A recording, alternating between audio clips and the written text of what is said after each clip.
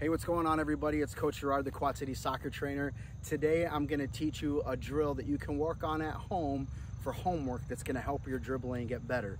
Only equipment you're going to need, of course, is a ball and 2 cones. All right? If you don't have 2 cones, you can use shoes, you can use shirts, anything you have around the house. A couple plastic cups, you can set them, but I want you to set them 10 steps apart, 10 yards apart. So I'm going to show you how to use your steps here. So we're going to come about right here. We're going to do 10 steps. We're going to go 1, 2, 3, 4, 5, 6, 7, 8, 9, 10. Right there. You can do your steps. It doesn't matter. Just 10 steps. A good distance away that you're going to be able to dribble. Okay. So the first one we're going to do is we're going to do an inside cut turn with our dribbling. But I want you to know, because I see a lot of kids out there, and it's okay because some of us are new to the game and we need guidance and we need good teaching on how to dribble, okay? So I see it where we go to a game and a player is taking the ball and dribbling and they're kicking the ball way far out from them. It's going to get stolen. Defense is going to, a fast defender, somebody quick is going to steal that ball from you. Like Lionel Messi, he keeps the ball right at his feet and he can move around quick with that ball. So that's what we want to do. We want to pretend like our foot's a magnet to the ball and we keep it as close as we can to our foot. Small touches. You don't have to kick it hard or anything like that on a dribble, okay? So just to get us better control our dribbling, let's get to it. Remember, we're doing it inside, using the inside of our foot, coming back this way. So we're going to get on this side of the cone, all right? And remember, you don't need a big space. You don't need to be at a soccer field. Some of us have big basements. You go on the basement and do this. Go in the backyard, the driveway, or do it in your front yard. You could do 5 yards. You don't need to do 10. I just like the bigger space to give us more touches on the ball. You can use a smaller space. Just do it more reps, more times, okay? So here we go.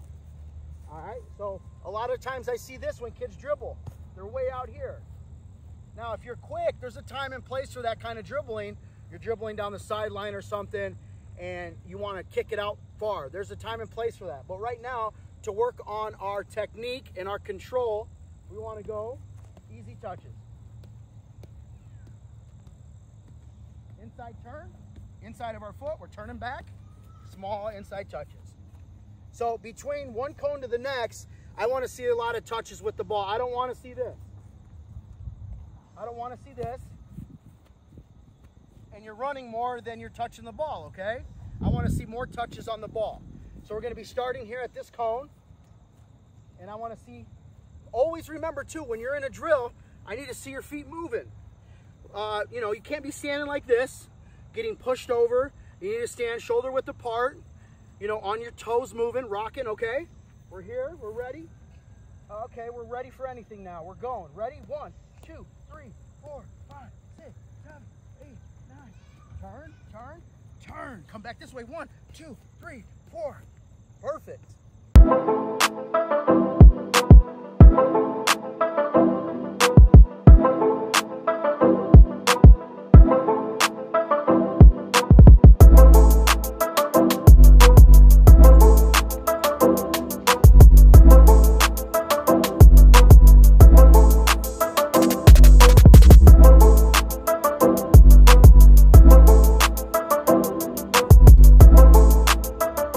That is your homework, okay? A lot of the times you guys come, some of you come 1 time a week with me. So learn a drill from our sessions, the one you're having difficulties with. Practice it at home the entire week, even after your training sessions with your club. Work on them so that next week you're ready to go. You can show me the progress each week, okay? Also, some of you guys are training with your clubs 2 times a week or 3 times a week. We need to get more touches on the ball, okay? You can't just go 3 times a week and expect to become a better player, okay? Because in all reality, there's a lot of players out there, the best players, the top level players. They love the game so much. They're doing something sports related, athletic related every single day, okay? So, you know, you can have a day off Sundays, but, you know, to me, there's no days off. So I want to motivate everyone to put in some sort of work. You don't have to run sprints every single day. You don't have to dribble a soccer ball every single day. But do something that's related to your sport that's going to help you advance, whether it's in, not even just in your sport, whether it's with your schooling, whether it's with your work, something that you're trying to get better at.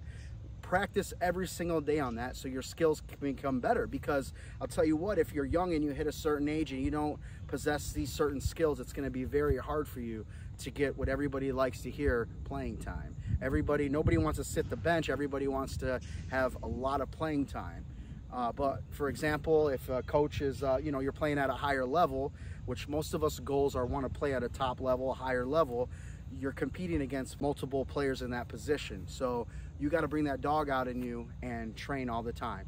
So that is your homework for the week. Work on this drill, work on this dribbling. If you're having troubles dribbling, work on that. All right? I believe in you, you can do it. And remember, football is live. Have a good day.